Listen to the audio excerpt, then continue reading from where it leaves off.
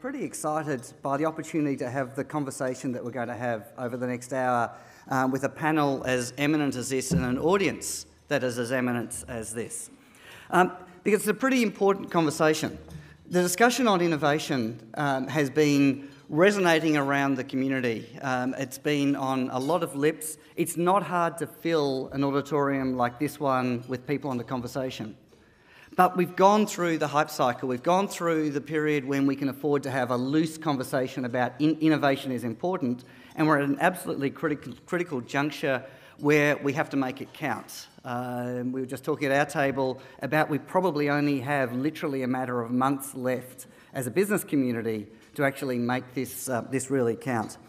When we look at innovation and industry, I looked at a number of, in preparing some questions and discussion points, I looked at a number of industry reports, and I picked on a particular report that Deloitte, that we did very recently, Innovation in Mining. We will send the link out after this to everybody. The reason why I picked on that was that when you look at areas of Australia's natural advantage, you see an opportunity for Australia to particularly play. Now, when we look at that, when we look at the mining and mining services industry, we see some trends which seem to repeat themselves pretty consistently across the core areas of Australia's economy. We found that Australian companies are very willing to innovate. No lack of enthusiasm. When we look at, Glenys took us through some of the stats on how many companies are innovating. When we go behind those and we look at why isn't innovation completely prevalent, and indeed where it is prevalent, why isn't it even more effective than it is? We find there are a number of obstacles. Those obstacles are particularly, there are two key obstacles. The first key obstacle that comes up over and over again in interviews and in research studies is the ability to collaborate across boundaries. So we see effective ecosystems within organisations for innovation being established. What we see is a weaker ability to collaborate across organisational boundaries, and Glenys touched on the ability to collaborate between industry and academia and opportunities there. We also see that there's a tendency to weight our innovation. So in the case of mining, what we see is when we look at investment in innovation, it's very heavily weighted towards the core. In fact, nearly 3/4 of innovation that occurs within the mining sector is geared towards effectively increasing the productivity and optimisation of core operations.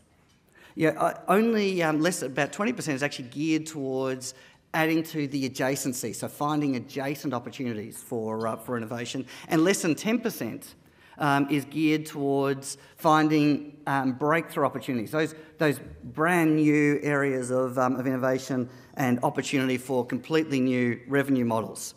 When surveyed, companies, mining, and again this repeats itself in other industry sectors as well, companies express a desire to shift that quite significantly.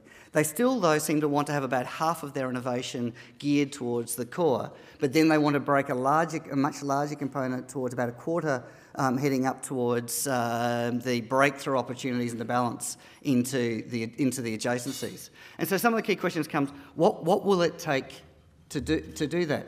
And we're going to sort of discuss that with our panel in a moment. Innovation discussion, though, the reason why I say it's a bit of a ticking, it's got a ticking clock against it, is that it's been a discussion in the public mind which has got somewhat confused. When we talk about innovation more widely and we survey the wider Australian population, people see innovation as being something that is directly associated with making Sydney into Silicon Valley. It's tech. It's about tech. It's about creating the next unicorn, putting a unicorn on Bondi. And that can't be the conversation. That doesn't play to the Australian core. So when you get to Geelong, you look at jobs in Geelong in Victoria, or you look at Elizabeth in South Australia, or even if you look in far north Queensland or Western Sydney, you have to make innovation absolutely relevant. So when we look in this room about industry and innovation, we start to play to the areas of natural advantage to Australia, our ability to be able to do things that we have a natural tailwind where we can innovate, invent world-leading solutions take them out there and develop revenue within Australia, productivity within Australia, and export revenue.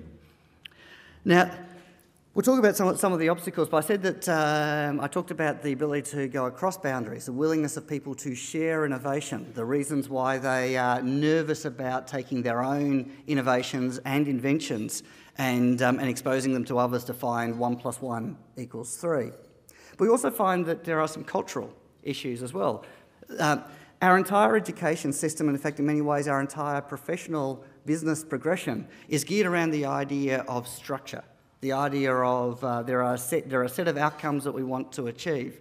The research is finding that the individuals within organisations who are most successful at innovation are actually moving beyond those standard structures. They're actually going back almost to their childhood. I'm going to apply what I call the Pokemon test. Can I get a quick show of hands? How many people in this room have played Pokemon Go? Come on, be honest. Don't be embarrassed. So the room split into 3 parts. About a third of the room and about half the panel, I think half the panel said yes. About a third of the room said yes. About the third of the room shook your heads and said, I'm a serious business person, I don't play Pokemon Go. The point there is Pokemon Go important? No, probably not. It's a game, but it's something that gained the public imagination. When we talk about innovation, a number of companies have been looking very closely at virtual reality, and virtual reality didn't work in its first wave. Google Glass and technologies like that didn't take off. And then when we see something like Pokemon Go that just gets massive explosion, we need a culture. If you want innovation to work, it turns out that the willingness of the people who are doing the innovation for you, who are leading innovation to play, is probably the most important attributes that we have. So having opened up with the importance of play, I'm going to now turn to the panel. And for a first question while I take a seat, Andrew, you're closest to me, so I'll start with you. Can you suggest to me what is your industry going to look like in 10 years, and is Pokemon Go going to be important? So, seriously, visualisation will be important. But as far as what our industry is going to look like, and so I work for Shell, our industry is the energy industry. It's gas, it's oil, but it's an industry that faces one of the biggest challenges, and to be honest, I think many of us in this room face this challenge around how are we going to respond to the twin demands of population growth, that population moving up its prosperity, and hence requiring more energy, and the challenge that comes with that of how do we do that in a sustainable way and address the climate challenge. And that is the biggest challenge that we will face over the next 10 years, and it's one where all the answers are not available yet, and we're going to have to work with many people to find our way through the dilemmas that we face. So what will it mean? We know a few things for sure. It will mean that we will be moving to a net zero emission world. We know that. We need to. We know that our business will need to change, but there's many aspects of it that we don't know. And the global energy system has something like $55 trillion invested in it. It's not a system that adapts easily. It's a huge challenge, and we don't have all the answers. We know that we'll have to work with many people to find our way through that. Thanks. And Glenys, same question for you. Just picking up on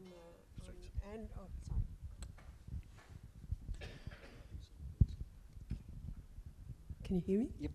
Just picking up on Andrew's comments, I'm in a couple of our growth centres, mining equipment, technology and services, and energy, oil and gas. I think technology is going to have a huge part to play, not in only the way how business is conducted, but more in the clean energy. How do we meet those targets of increased population and a clean energy future? And I think Australia is well placed to be at the forefront of some of those technologies, given our background as well.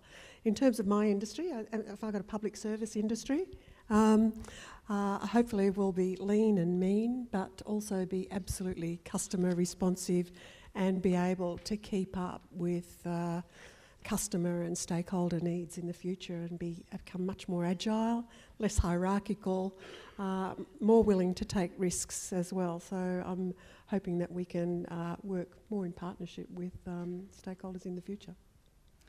Thank you. Now, just showing we're a well-oiled machine, I think that I assume we're going to do introductions up front. I don't think we have introduced the panel, so I apologise for that. Glenys has already been introduced, but I should have said that Andrew Smith is the country chair for Shell Australia.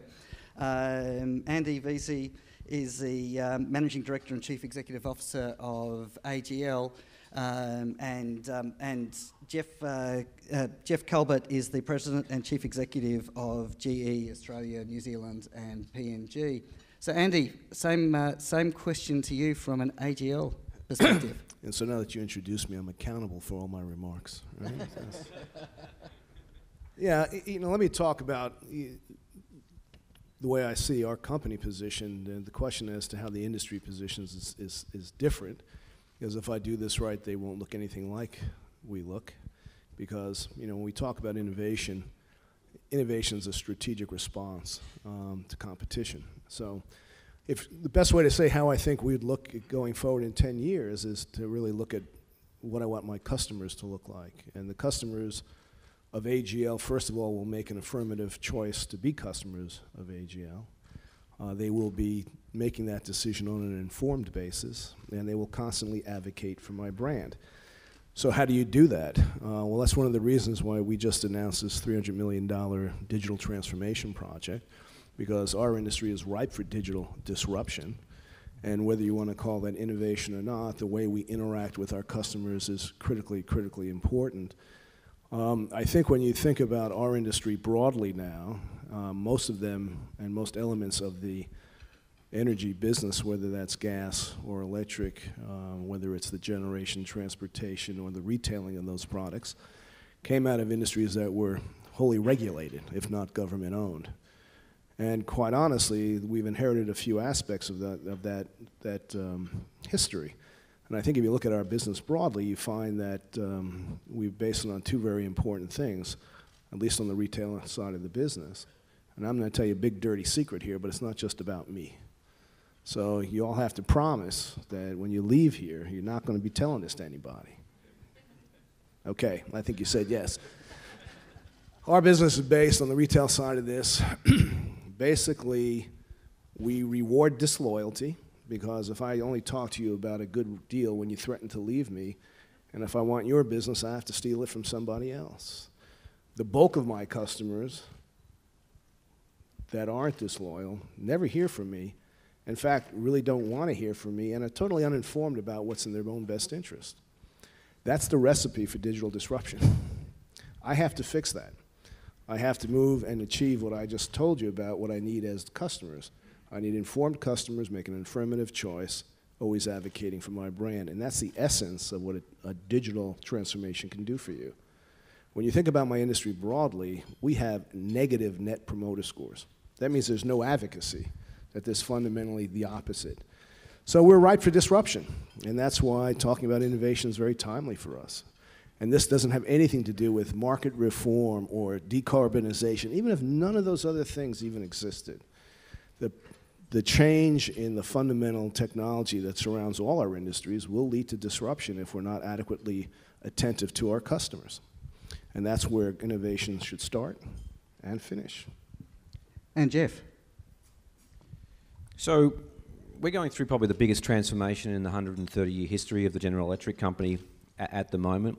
We historically have been a manufacturer of large industrial hardware, aircraft engines, locomotives, power stations, big-ticket diagnostic healthcare equipment like CT scanners and MRIs, and that's been our core business for 130 years. But we're rapidly becoming now a software company as much as we are a hardware company. It's all based around the industrial internet, the Internet of Things, whatever you want to call it, the fourth industrial revolution. And the way we look at it is that it's going to dwarf the consumer internet. The consumer internet connected around about 1 billion people worldwide. By our estimate, there's going to be 50 billion machines connected by the year 2020, and it only grows from there.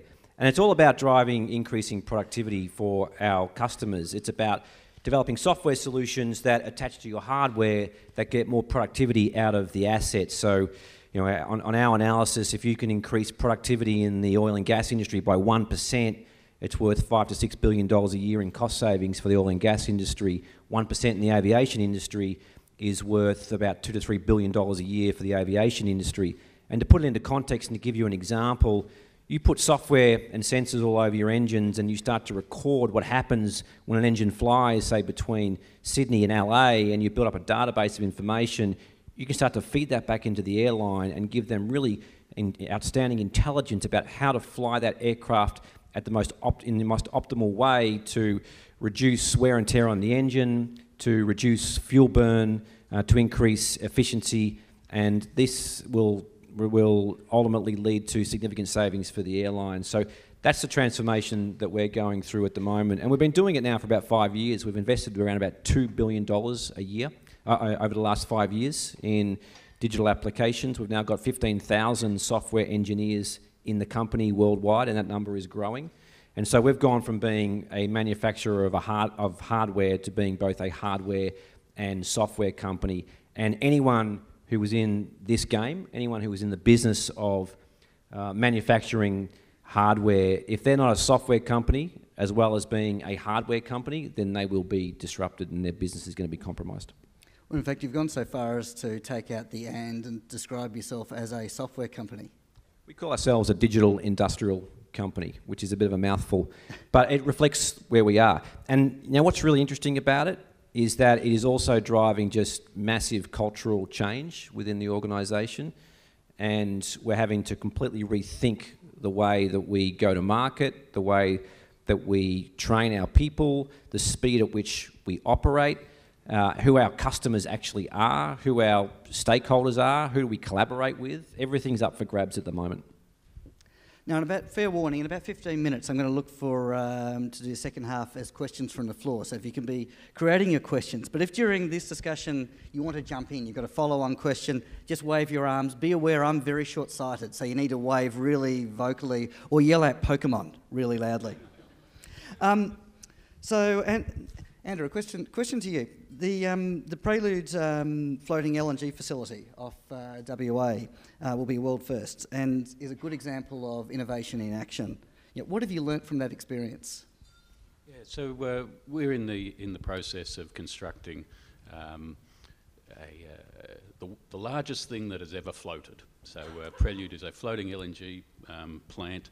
It's 488 metres long. It displaces more water than 6 of the largest American aircraft carriers. It's an amazing piece of technology. But underpinning it is just some really simple ideas. And the first of the idea was you don't always have to bring gas to a facility, which is the historical way of doing the gas business. In this case, we brought the plant out to the field. The field's hundreds of kilometres off the coast. It's actually not a massive gas field. It's a field that would never have been economic to develop if it had to be piped back to the shore. So that was the first great idea, take the plant to the field. The second great idea was, and again historically, we build gas plants in Australia in very remote places like the Burrup Peninsula, like Barrow Island, A-class nature reserve. Gladstone, would be unfair to call it that remote, but away from the major centres. And hence you've got to take the labour there. Now, in the case of Prelude, we went the other way. We thought, okay, let's not take the labour to the plant. These are expensive places to get people, to get equipment. Let's build it where the people are. So we built it in a shipyard in Korea. And then we will actually commission most of it while it's in Korea and bring it down to Australia. So there's some really simple ideas that underpin this, and there's quite a few more that we're still working on with it and will do subsequent. So there's some great learnings that have come from it, and I guess that's just the way with any first of a kind. There's some things where you go, gee, that was a brilliant idea, and there's some things where you go, when I do it next time, I'll do it different. And so some of the areas that we'll look at in the future is things like how do we increase the productivity? How do we take the ideas that will make this so successful and take them into other applications. It's really hard to get that much equipment on board something that floats. So we've learnt a lot about extreme modularisation and the safety arrangements that you have to have for that. We will take those ideas and use them in other projects that we're doing. And some of those projects will have nothing to do with gas. Some of the ways of managing simultaneous construction, commissioning and operations that we do, because it's all in one facility and we're building it as well as running it in one go. We will take some of those ideas into our next projects. It's driving the development of even more technologies. Things like the use of autonomous vehicles for maintenance. We're working on picking technologies out of adjacent fields to oil and gas. We have a venture in Boston, Shell Technology Works, that picks up technology from other industries, like the medical industry, and works out how do we adapt this to using oil and gas. So it's just a great platform for driving innovation in our business. So just as follow on to that, you described a number of things there where you've been first. One of the common concerns that people have when they go first is that you've put all the investment in, others are going to pick up those innovations and manage to monetise them in their own investments at a much lower cost. Are you worried about others going second and being fast followers in anything? So look, we've never given a budget for how much Prelude it's cost, and I appreciate there's media here today, so I won't be giving one today. But let's just say it's a significant sum of money, and before somebody puts their hand in their wallet and tries to do it, they're going to want to really know what they're doing. So, and some of the technology we'd be very happy to share. So one of the things that we do together with the University of Western Australia, we work with the Centre of Offshore Structures there, which I guess nobody in the room will have ever heard of, this team, but they are one of the world's best teams in what they do. They get business from around the world on offshore anchoring systems and geotechnical studies. It's something that got developed in Australia because of some of the early experiences with the North West Shelf project. And if you want to know things like how pipelines move on the seafloor, these are some of the best people in the world to go to. And it's a great example of collaboration that happens in Australia. It's a tremendous team of people that's been built up over many years with support from both the state and the federal government. But I think it also gives us a clue around innovation, that a lot of what happens is very invisible. And we sometimes beat ourselves up about not being that innovative. But there are some tremendous examples around Australia of things that we do really well. I'd say particularly in the resource industry. And the challenge is to work out how to get the multiplier effect going. We've seen the government really get behind the growth centres now, with the 6 growth centres that Glenys mentioned. It's great to have some stability in that sort of ecosystem, because, to be honest, it has seemed to be used as a bit of a political football over the last couple of years. We need to just let that get going, because through collaboration we've got some great research institute, great academics, great students, and we need to be able to build that out to provide more employment opportunities in Australia. Can I get other panellists to comment on that and just add into the collaboration? One of the surveys of Australian business show that compared to North America and Europe, we have amongst the lowest rate of creating patents. So just building on the collaboration comment and willingness to share innovation and fear of loss, what do you observe and what do you think the opportunities are? Well, as I said before, we've totally changed our view on this over the last probably decade. We are now, as an organisation, much more open to the notion of collaboration. We've come to the realisation that we have 300,000 employees in our company globally, but we don't have all of the answers. And why would we limit ourselves to the 300,000 employees who work for GE when there is a wealth of knowledge and capability and experience out there? We run innovation challenges. We ran an innovation challenge where we're trying to design a better bracket for that fixes our engine to the wing of an aircraft, and it was won by some guy in central Java who had an internet connection and knew something about this, and he designed a new bracket, and he won, I think, $10,000-$15,000, and that is now in operation. And that's a great example of how collaboration with the external community can really drive better ideas and better outcomes. We've just set up a building in Redfern in Sydney that's wedged between the University of Sydney and Data 61, and we're going to be inviting university students to come in and work on actual problems that we're trying to solve, and the students are going to get course credits for their course at university for doing that. And, you know, I don't know whether this thing's going to work or not. I kind of did it as an experiment. It's kind of black ops, and we'll see. But this is the kind of thing I think business can do. I think we can just try stuff. I think we can just take a chance on some things, and that's what's going to drive this collaboration culture that you talk about. Waiting for someone else to do it. I'm a really big seller of this notion of being a fast follower. Why wouldn't you want to lead, right? We need to be bold, we need to be brave, we need to be courageous. Australia needs to be bold, brave and courageous. We're in a dogfight against 7 billion people worldwide. There are 180 countries that want what we've got.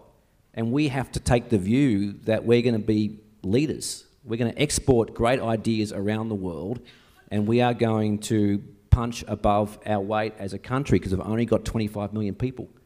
So we've got to be bold, we've got to be courageous, and we can't be thinking that being a fast follower is a good strategy. Glenys, I think that played very much to the comment you were making before about the evidence, the metrics around those companies that innovate and those that don't. And that also applies to collaboration, not just with each other, but I guess between industry and the public funded research agencies. And you look at some great examples that CSIRO have done. I know there's some CSIRO people in the audience today around the titanium heel and what they're doing in agriculture and the like. There's absolutely great opportunities there. And I guess from a public or from a government point of view, what do we need to do to incentivise the innovation that's happening? Obviously get out of the way, but create the macro settings around tax, industrial relations, and then look at business capability around skills. What is it that we do need to do to facilitate an operating environment that incentivises innovation? And earlier on this year, there was a review done of the R&D tax incentive. Probably everyone in the room knows about that. One of the focus, an area of key focus was efficiency along with integrity and additionality. So we've picked up the efficiency and we're running a biz lab, and this is very new for the government sector. So design thinking, getting users of the R&D tax system, getting the tax accountants to come in, getting the tax office, us all together, trying to say, well, how does this system work? What are the barriers? How do we make it more efficient for users? So in a sense, we were very good as a public service sitting back and doing desktop reviews and coming up with the perfect public policy. But I think now with design thinking and labs and co-production, I think that's the way of the future for us. And how do people access the Biz Lab?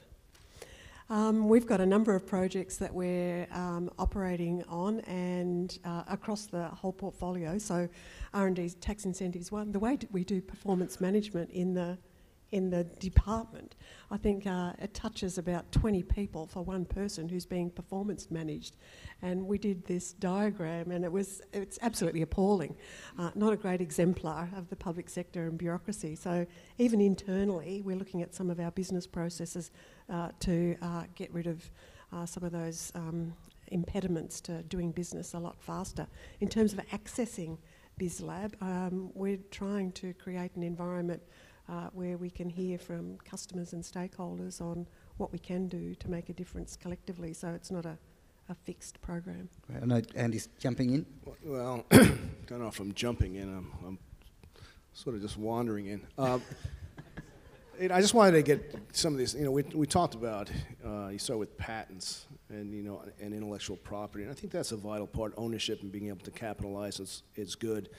And General Electric's not going to share its IP in an open market. It's going to capitalize on that. I think being first is okay, because just being first doesn't give everybody the ability to follow. And I think the point that I want to make is that we're tending to talk about innovation as invention.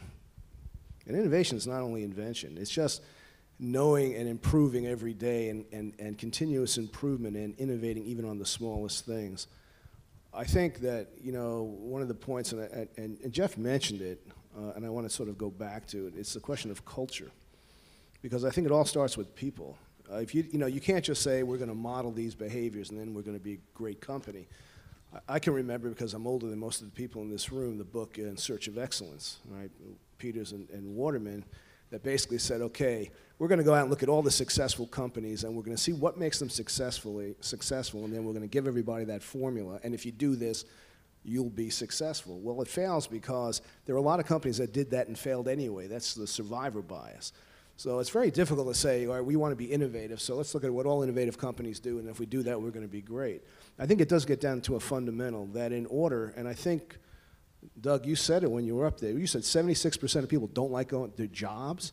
Well, you'll never have an innovative work culture or place or drive innovation if 76% of the people would rather be doing something else.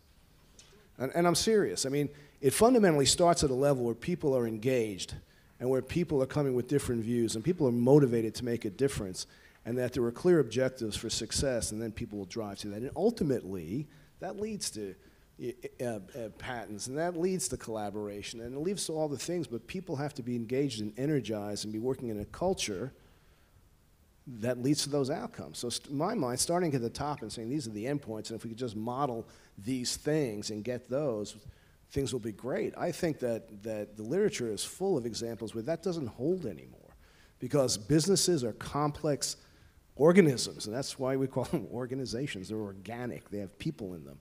And I think to pass and not have deep conversations about what culture, the relationship between culture and these success factors, I think misses the foundation. And so I don't know if we're going to get back to it, but you said it. And then we went on to IP. I think culture is where you start the whole conversation around innovation, creation, and productivity when you're talking about businesses.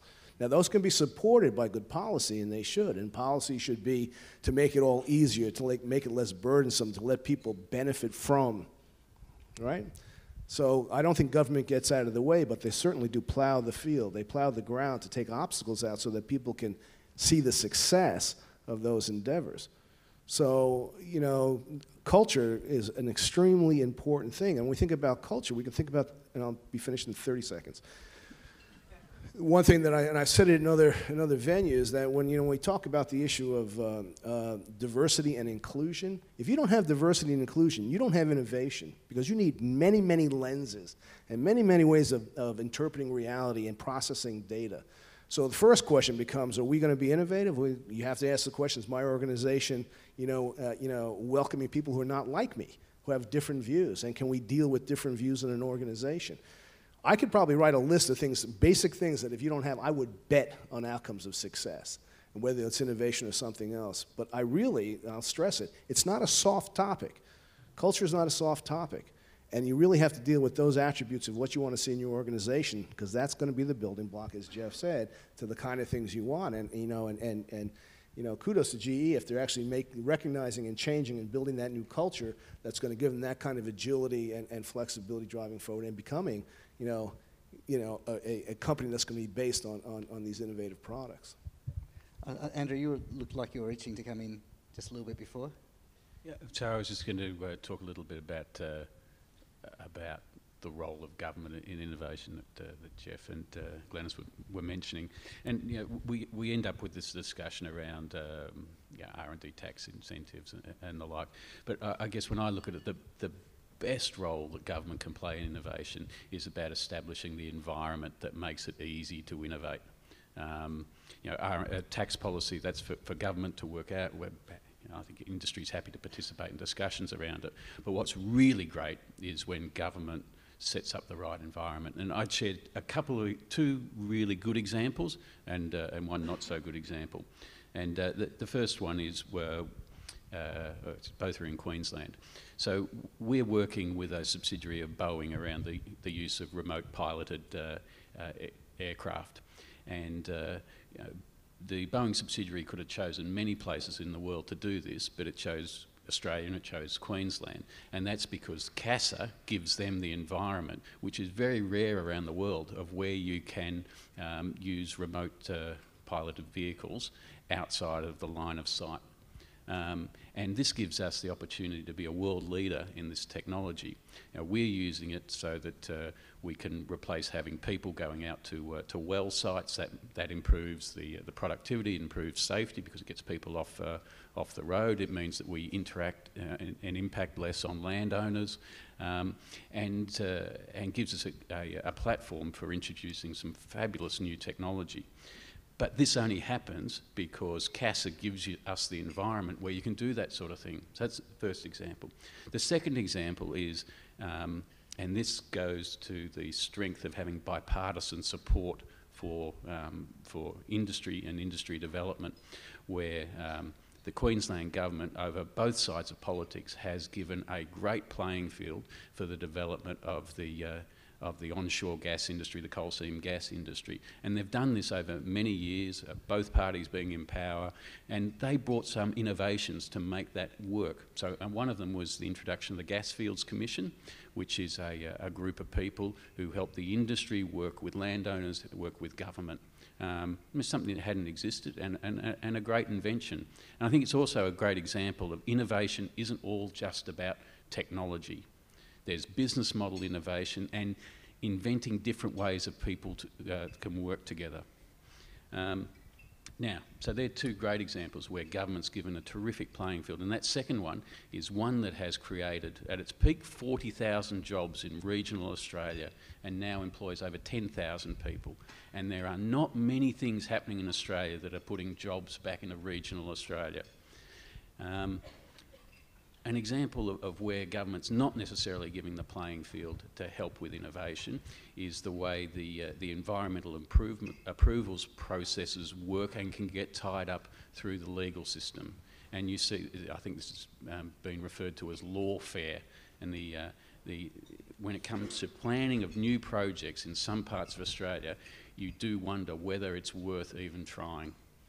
Because of the abilities to get just tied up through planning processes and just continual legal action. It's another area that is quite ready for some innovation.